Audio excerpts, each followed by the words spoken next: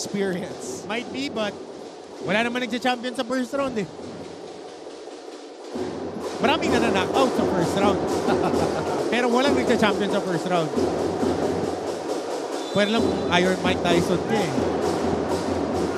At yung mga matitibay, tumatayo after getting knocked down. Yes.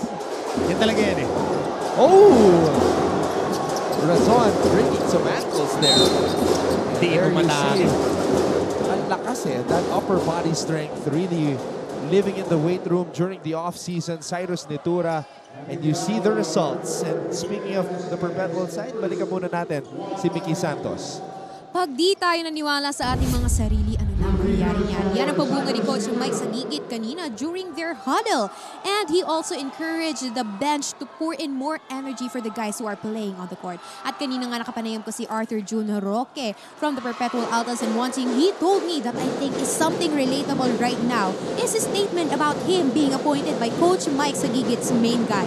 At bilang isang araw role model sa kanilang team, sinabi niya sa akin na sa kanya daw nag-uumpisa ang opensa at depensa ng koponan.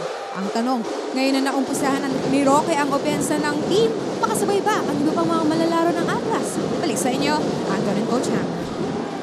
Medyo mahihirapan sila sa ngayon sapagkat etong Benilde, Nakakinta. daming Dire-diretso. daming bala. Uh-huh. A lot of weapons in the arsenal. Hindi naman natin malalim tong team na to eh.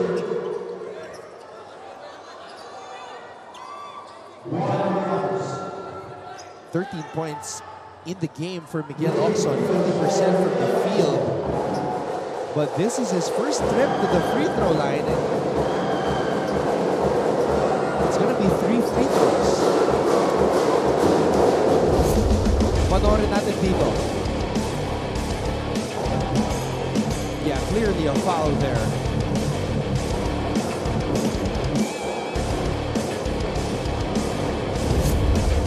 Coach Mike Sagigit leaning over like Jimmy Butler in the finals against LA. Just exhausted, trying all of the plays, making all of the adjustments, but still behind.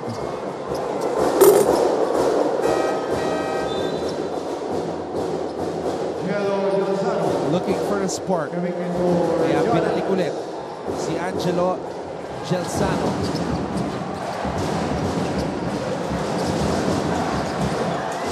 Point forward action for June Roque. Pinch action to the stagger speed. Roque over Oxon. Rebound for the rookie, Gelsano. Razon, nothing but net. Third one para dito kay Cielo Razon. They need to pick it up defensively. 21 seconds on the shot clock. Hindi sila pwede magpalitan lang ng puntos.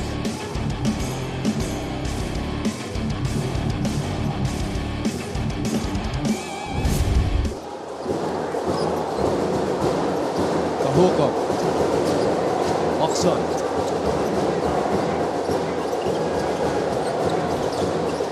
Oxon. Tuazon.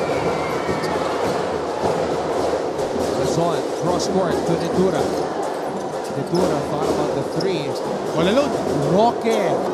All day. Art Roque, 3! And here we go. Perpetual making another fourth quarter run. 58-51. Oxon. Sanko. Sanko from the right wing. Pamatay Sanko, sunog. 3! Austin Crusher. That's his rule eh. Get a rebound, open scramble. And yung pagkakataon na magkaroon ka ng malaki na kaya tumipensa ng perimeter, pero ang problema, Nitura, trinabaho na sa defensive rebound. Let's get an update on the Benilde side with Hannah Arguelles. Thank you so much, Anton. You know, if there's one thing I can say about Coach Charles Drew, I would describe him almost as a perfectionist because despite the Blazers being ahead in the scoreboard, there is a visible frustration to him. Ang sabi niya sa kanyang kupunan sa huddle, ang ganda ng depensa natin, ang ganda ng nilalaro natin, pero wag na natin sila bigyan ng chance. For this fourth quarter, it's all a matter of defense and consistency for the Blazers to get another win in this crucial second round. Yan muna mula sa panig ng Blazers, Anton and Coach Hammer. Wala na. They cannot take any chances. If the first round, they were still dealing with that hangover of making it to the finals, they were experimenting, adjusting from all the philosophies that all of their coaches have.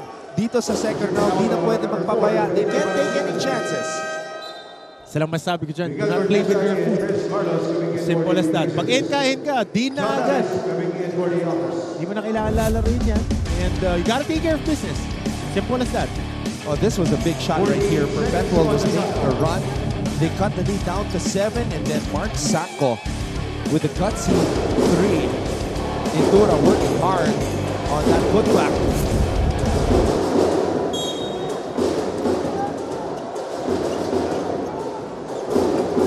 Razon, binigay dito kay Nitura.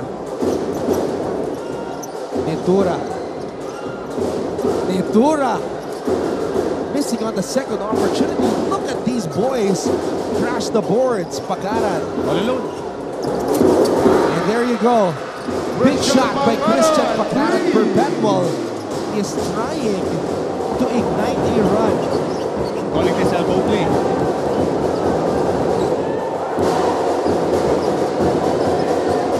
Oh, the rookie. Oh, good dive. Wow. That I gotta applaud. Angelo Genzano.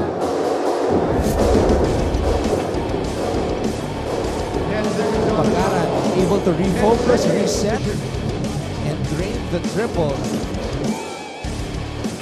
And then Genzano forcing a jump ball. Possession arrow still points in favor of Benilde, but you've gotta love the effort. And now Gozo wants to post up against the rookie. MVP Fames flexing on the young man, Will Gozo.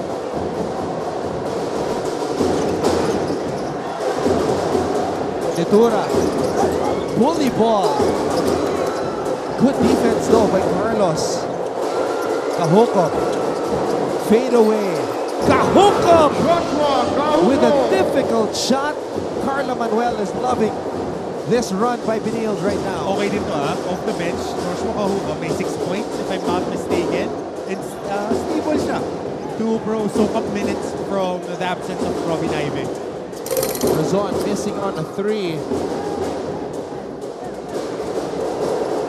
Prince Carlos. Oh. I saw the ref Sumeñas ng technical.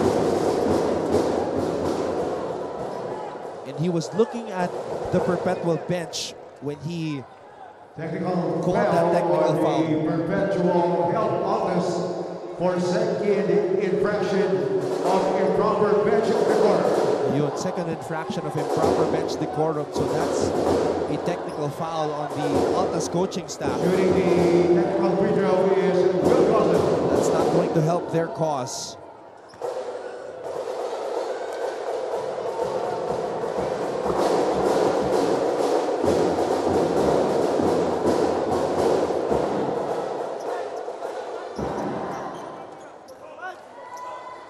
Gozum sinking the technical free throw, Benilde up by 12. Coming in for the Altas. 17 seconds Si on Mark the shot Vega, clock. no? Second half.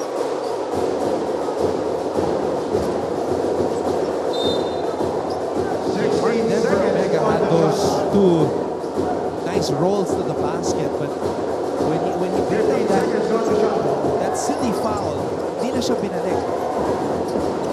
Yung tinulak niya si Corteza on the fast break from the back. Gozo. Corteza, just a Miguel workhorse. Corteza. So the big guys are here to eat.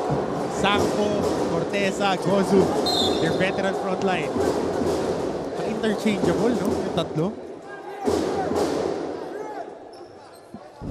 Scary, scary front line for Benilde. Will Gozum, talk to me, nice. And Josh Kahumok on transition, being most finishing in traffic.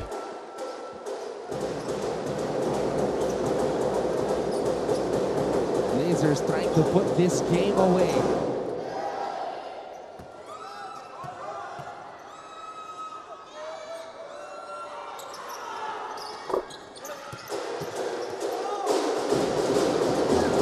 Rocket not giving up though, not letting go.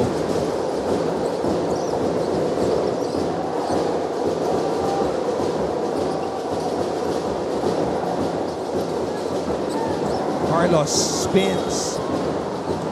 It's Carlos busting out the moves. And he will head to the line for two.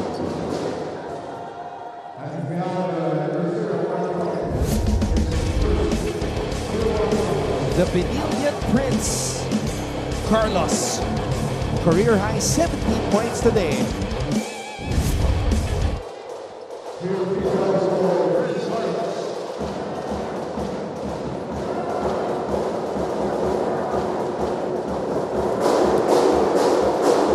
Short on the first free throw though.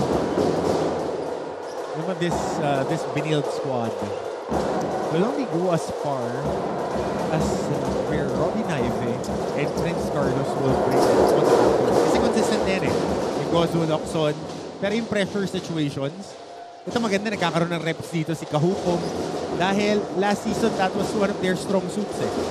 Having Pastoran and Colliar leading that squad. Piso-piso para kay Abis. Dahil na maraming ganyan pa. Sana marami silang baong barya. Gozum. Wild shot by Will. Oxon getting ready to check back in.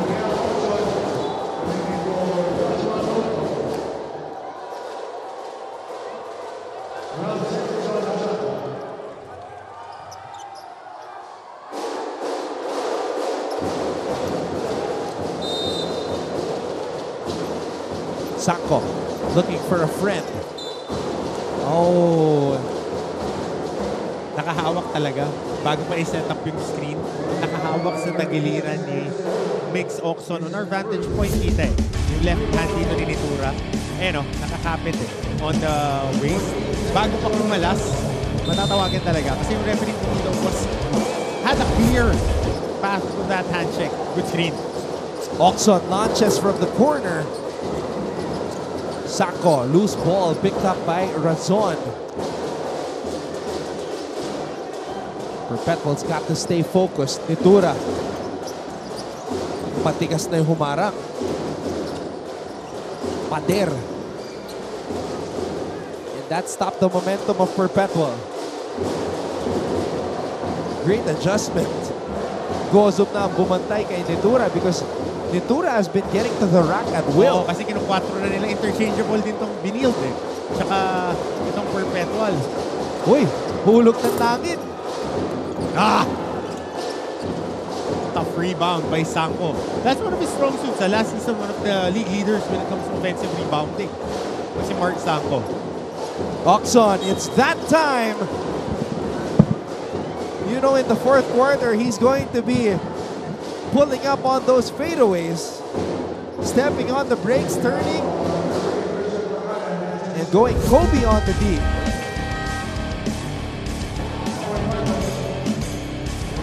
Tough shot yun eh. Yung pihit palayo and the confidence to take that shot. And he has that confidence because of the hours and hours of repetitions. Saka ultra green light. Ang dali tumira niyan eh. Pag ine-ensayo mo, tapos mababayaan ka ng coach mo. Ultra green light. And he is being rewarded with that confidence of Coach Charles Chu. Kasi nakita rin ni Coach Charles that he has been putting in the work. Sana lahat ng coaches ganun. Na when you see your players really putting in the work, you give them a chance.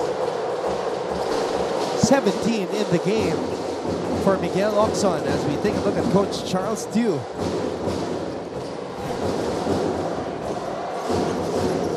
Benilde looking for their 6th win in the last 7 games after starting the season 1-3.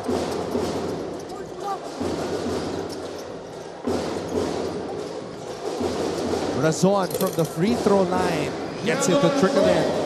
Pero hindi sila pwede makipagpalitan lang ng baskets dito, Anton. Yan ang nagiging team natin in the 4th quarter. Just palitan lang. Gotta get stopped. Speaking of the Perpetual Altas, good jumper by Jello Razon. Double digits now for Jello. So he has bounced back from that 1-point outing in the first round against Benilde, but Blazers up big. Carlos. Good box out by Razon, and that's going to be a foul on Sampo. Malinaw yun. Tinamaan sa ulo si Jello.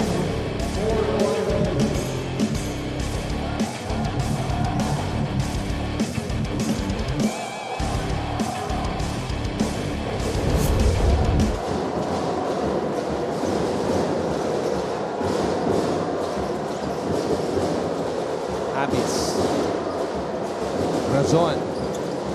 Roque lines up another 3. No.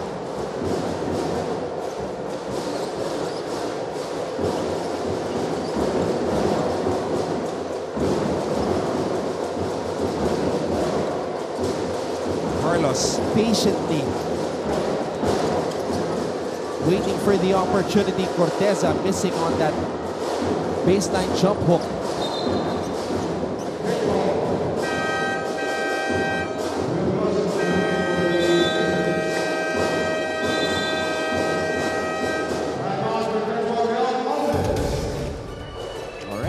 Take a break. Benilde is on top by 10 with 2 minutes and 25 seconds remaining here in the 4th.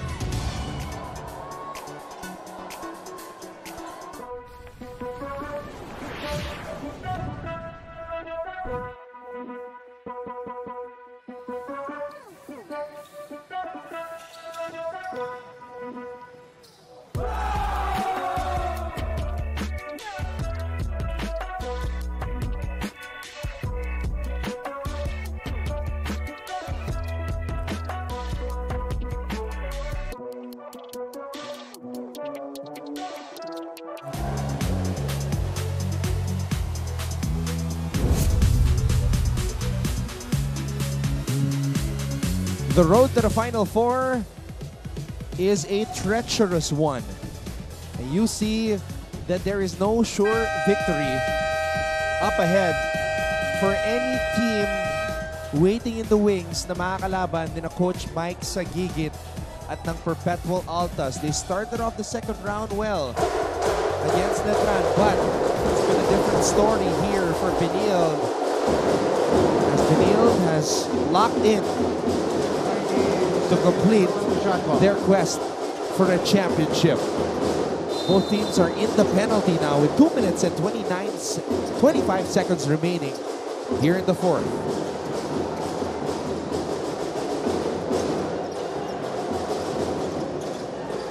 Razon. Razon, basket is good for Jello Razon. Basket counts for Jello Razon. Having fouled number 5, Chris Carlos. His 3rd personal. What a game for the captain of Perpetual, Jello Razon. 13 points today, 5 of 11 from the field to go along with 8 rebounds and 6 assists. Meron pang isang block, meron pang isang steal. 3 out of 7 from beyond the arc. Jello Razon has his fingerprints all over this game. Winning time. 7-point lead. Just get one stop. Back in business. But Benilde has closers. Just a matter of who you want to go to. Pick your poison. Guozom hands it off to Oxon. Oxon and Guozom looking like Dame Lillard and Giannis Antetokounmpo right now, the way they're trusting each other. Razon missing. Roque. Oh, great anticipation by Prince Carlos. 88 seconds on the Coming up with the RBP, really big play. Itong si Prince Carlos.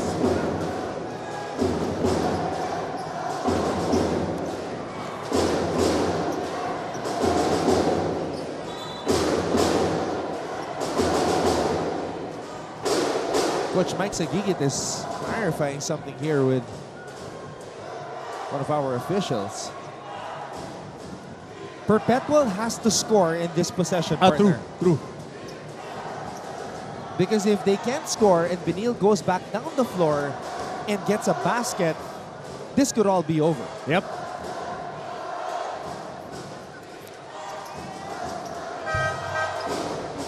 On the floor for the Altas, Roque, Nitura, Abis, Pagaran, and Razon.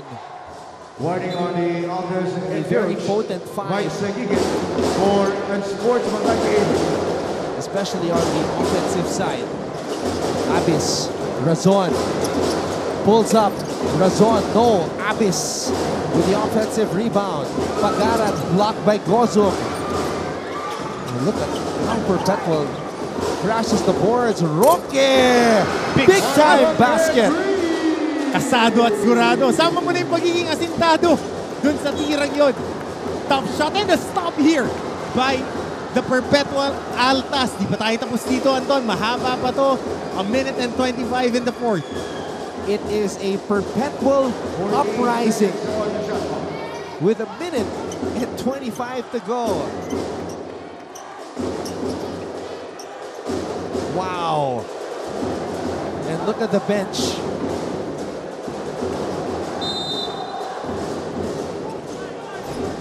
Saan pupunta ang Perpetual? Bola na kay Abis. Roque. Too strong. Carlos with the board. Gozum. Fakes. Fires. No. Gozum grabs his own miss. Surrounded. And wisely takes the ball back out. And it is in the hands of their closer, Miguel Oxon. For three. Sanko! Another offensive rebound. Roque nakatao ngayon. Kay Miguel. 6 on the shot clock. Oxon from way out. Raises the ring. Perpetual's got a chance. Pagaran faking the three. Abis, binigay dito kay Cyrus. Cyrus almost loses control of the basketball. Jello just in time, but he misses on the layup. Bothered by the presence of the reigning MVP. And Cyrus Nitura gives up the foul. Going for that high-class layup, Jello Razon. He saw Will Gozum coming. Adjusted the shot a little bit. And Gozum bothering Razon just enough to force him to miss. And that hurts. Prince Carlos extending the Blazers lead to 5. What a game for Prince Carlos. Career high 18 points. Make that 19. And he leads all Benildians today in points. Golden opportunities para dito sa Altas. They were not able to capitalize on it. At eto naman ang mga makakalaban ng Benilde Blazers dito sa second round. We interviewed Coach Charles in their last game when they won at the end of the first round. Against the And you did mention how they're gonna sweep the rest of the season. Yeah, that's the goal. That's the goal of this Benilde Blazers. They want to stomp their class, and they just want to prove everybody that, yeah, we're here. So this right here is kind of like a checklist for Coach Charles and his players. Oh, well, he doesn't care, Anton. The only thing that Coach Charles cares about is they do the things that they have to do. They improve on every game, as what the earlier report of Hannah said. Small things, the details, winning possession by possession. That Sanko rebound was huge. I mean, those are the little things. Hindi mo makikita gaano. Isang marka lang yan sa offensive rebounds, but the effect that it has on the whole theme of the game is so important. And he's not yet done with his Frappuccino. Second half Frappuccino looking all nice and cool. Coach Charles Tew, sana all. At napatawad na lang po si Coach Hammer Martin Antonio. Mukhang mapapadrive through ka mamaya. Roque, top of the key. Oh! Fouled by Corteza. And that's the adjustment that defenses will make against Jun Roque because he's taking those threes more frequently now. Not yet done here. I mean, even if you fouled, you need to make those 3 free throws. Talking about Jun Roque.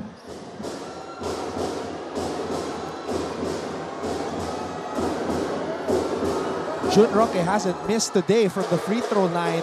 7 out of 7 after that latest free throw. And it's hard to block Jun Roque because he's got the hops, he's got the athleticism, and he's 6'3". Tsaka yung shot mechanics na, nakaset yung paa talaga eh. Kaya catch and shoot type of player siya. Siguro magdadagdag pa to ng off-the-dribble jumpers na sa 3. But for the most part, catch and shoot siya eh. Yun yung mechanics ng tira niya. And taking care of business here, making 3 free throws si Jun Roque. 27 points for Jun Roque. What a game, but he would love to get the win.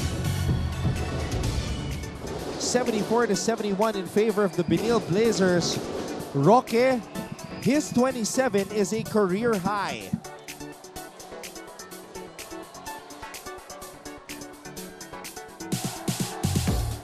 There we see Robbie Naive did not see action at all today. But he suited up. Precautionary measures as a lot of these players from the Benilde side are backed up. Saka uso. Blue bug all over. Yep. Pati tayo mga commentator, natamaan din yan. Aha. Tama naman ang katapat niyan eh. Sprints sa vitamin C lang katapat niyan. Syempre, paborito nating supplement. Bicep curls.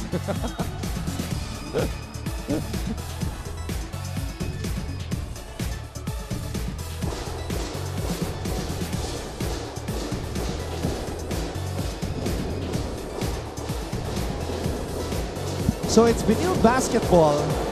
Whatever you do, if you're the Blazers, just don't turn the ball over. Coming off a timeout and don't get a 5-second violation. We've seen it happen.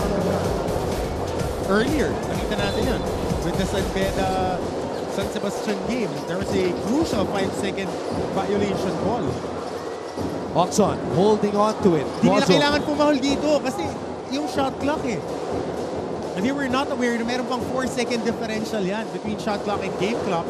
Na dahil nag-timeout si Coach Charles, babalik at babalik yung bola sa altas. 3.4 seconds. From the looks of that play though, sinadya ni Jello na i-foul si Will. Maybe they'll play the foul game knowing that Will is not the best free throw shooter. Might be.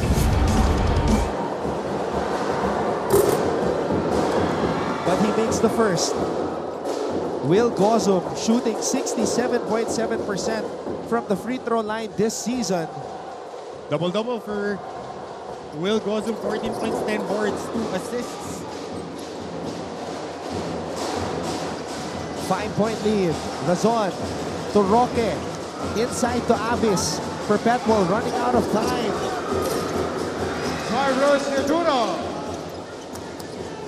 And it looks like it's not going to be enough. Pero tumawag pa ng foul dito. And now it's Mark Sanko going to head to the free throw line for the Blazers. Sanko, a 64.3% free throw shooter. Pero ngayong araw, hindi pa tumitira ng free throws itong si Mark Sanko. And how about this rebounding? Crucial rebounds in the fourth quarter. Nothing bigger than the one that he got on the offensive side. That hurt. That was like a Backbreaker. body punch that knocked the wind out of you. That was like a Javonte Tank Davis body punch on Ryan Garcia. Couldn't get up. Oo. Umayaw eh. Umayaw si Pretty Boy eh. Hey, Jun Roque though, you gotta give a shout out to him. Very high, 27? 27 and third highest single game output this season. The highest was yung 31 ni AJ Miranda and then yung 29 ni Miguel Ocson.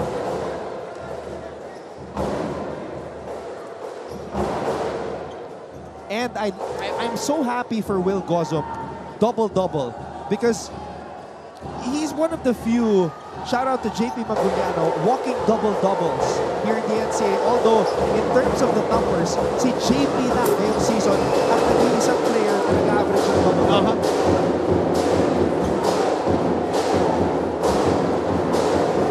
You gotta respect the hard work that he put in to lose weight and get in the best shape of his life.